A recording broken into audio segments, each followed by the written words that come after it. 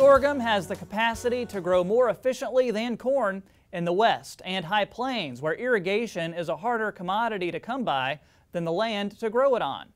However, maximizing the crop's potential for biofuel production has proven to be a challenge. Market Journal's Bill Dodd recently caught up with UNL Associate Professor Dr. James Schnable to get an inside look at how his team is trying to overcome those challenges through genetics. Bill, tell us what you've got your eye on this week. Thanks, Troy. Sorghum is a very efficient plant when it comes to water consumption, heat resistance, and low seed cost.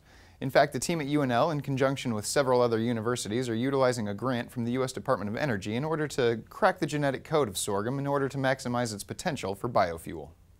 Sorghum is our nation's third most plentiful cereal crop and could potentially be a key player in the biofuels industry. However, there are challenges involved in making sorghum a viable candidate to be a key crop in biofuel production. The biggest key to doing so is to pinpoint the functionality of some of sorghum's roughly 30,000 genes. Enter James Schnable, Associate Professor of Agronomy and Horticulture at the University of Nebraska-Lincoln. The team he has put in place are currently working to crack the genetic code in sorghum with the use of a $2.7 million three-year grant from the U.S. Department of Energy to develop an efficient method for characterizing the functions of genes in sorghum. So sorghum actually already has a lot of advantages when you look at it as a biofuel crop, which is one of the reasons DOE put so much funding into supporting it. So DOE and all of us should be very concerned about biofuels driving up the cost of the food we eat every day. Sorghum is able to grow on more marginal land where it's not competing with corn. It's able to grow in areas with less water. It's able to grow in areas with high heat stress.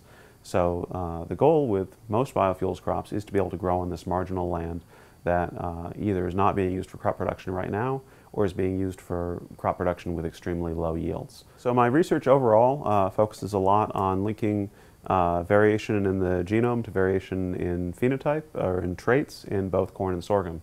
This particular grant from the Department of Energy is focused on developing new methods for figuring out which of the 30,000 genes in sorghum we should focus on using a combination of machine learning and crop modeling.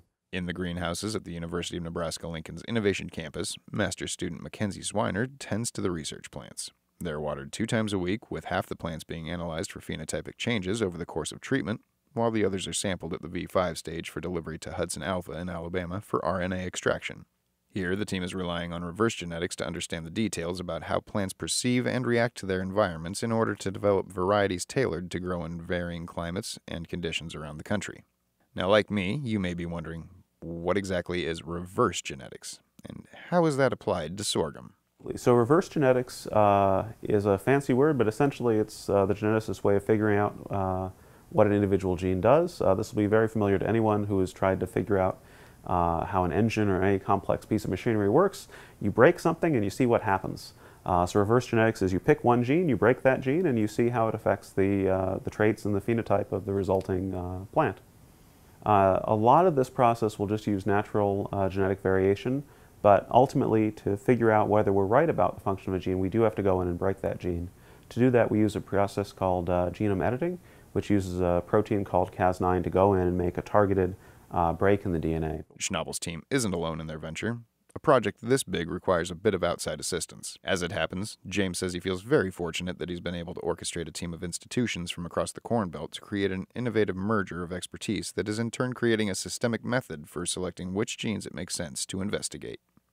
So yeah, I was fortunate to be able to put together a really skilled team at a bunch of different institutions. So we've got a statistician at Iowa State, a guy working with satellite data at the University of Illinois, a fellow developing new hyperspectral sensors for measuring the composition of plants without damaging them at Purdue University, 2 scientists at Michigan State, including another maize biologist, as well as a woman who analyzes drone data to make measurements of sorghum plants from flying UAVs over fields. And it was really important to be able to pull together this team because a lot of the research we're doing in this grant requires sets of expertise that really haven't existed in one field or one discipline or one department before. The implications of this research go far beyond making sorghum a viable option for biofuel production. In fact, by the year 2050, our planet's population is on pace to top 9.7 billion inhabitants. Well, this could put a strain on the world's food supply, and if successful, the applications of this research could extend to other crops, making it possible to grow food in regions that have historically had unsuitable climates to sustain meaningful crop development. Plants have between, say, 20 and 40,000 genes in their genome. but only a very small number of those genes, say a couple of hundred to a couple of thousand, have actually been characterized to the point where we know what that gene does in terms of how it affects the traits of the organism in different environments. So what we're doing here in sorghum is trying to develop this method by, using machine learning and crop modeling to figure out which genes it makes sense to focus our research efforts on. If it works in sorghum, I have a lot of confidence that it'll also work in corn. The two species are very closely related. It will probably also work in even more distantly related species like wheat or soybeans or rice. This endeavor is the first of its kind to couple artificial intelligence and plant science. Schnable says that this combination has started gaining more momentum in the past year and a half, and with this new innovation taking off with researchers, we can expect to see this method open doors to new opportunities in plant genetics for years to come. And Troy, that's what I got my eye on this week. For now, I'll send it back to you.